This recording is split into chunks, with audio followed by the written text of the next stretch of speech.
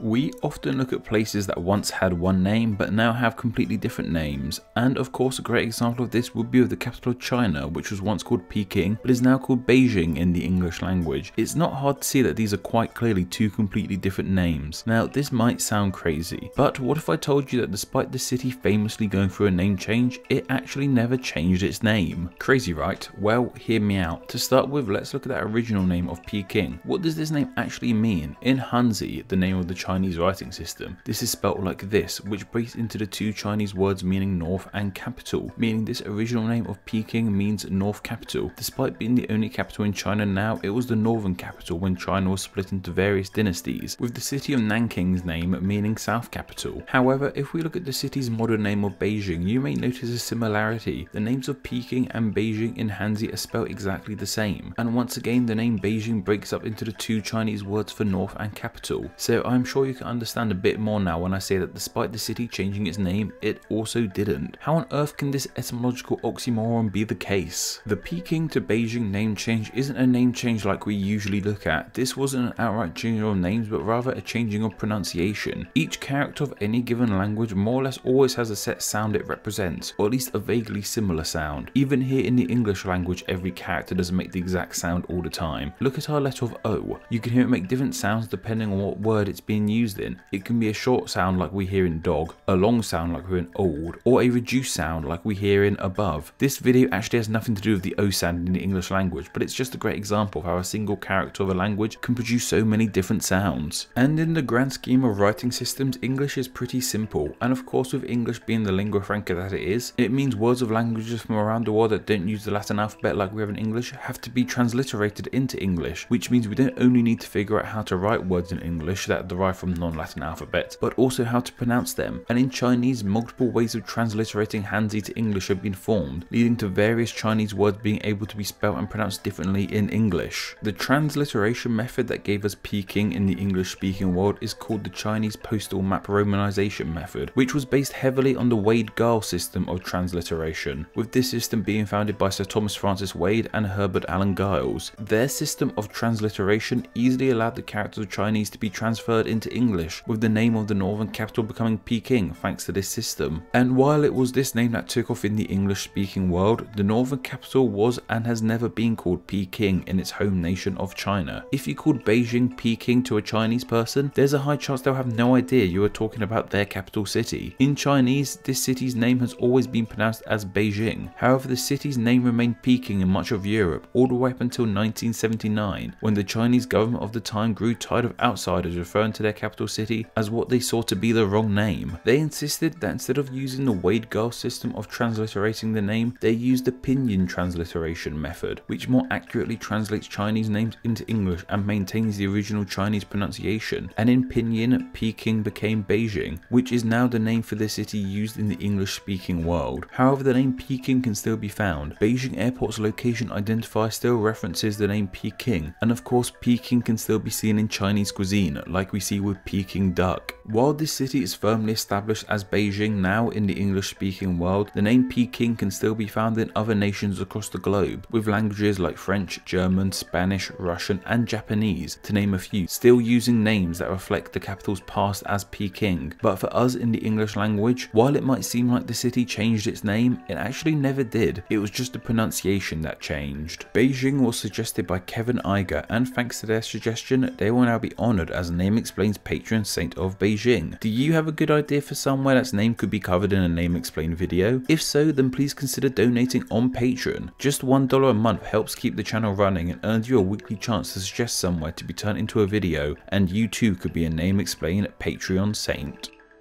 Thank you to all my patrons who support Name Explain on a monthly basis. Name Explain depends on small monthly donations from fans like you to help keep the channel running. Just a small amount of $2 a month helps out in a huge way, grants you patron exclusive Name Explain extras, and gets your name here with all these awesome people.